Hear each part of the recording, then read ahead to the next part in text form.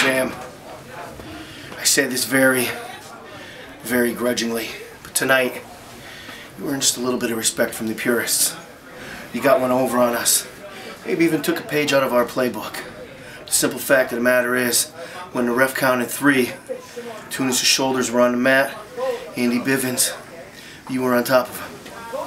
These things happen, but this isn't over. You see, one thing we like more than anything else is fighting. And I know, Dan the Man, we got a long history. We fought many, many times. We beat each other to the brink, and it's been so much fun. But someday this score has to be settled. It has to come to an end. I promised myself I would be calm tonight, so that's exactly what I'm gonna do. I'm not gonna flip out, I'm not gonna throw a fit, I'm not gonna snap. The hell I'm not! Team Shazaam! I've never been more worked up than I am right this minute, and what you're seeing right now is a quiet, cool, and nothing more, nothing less.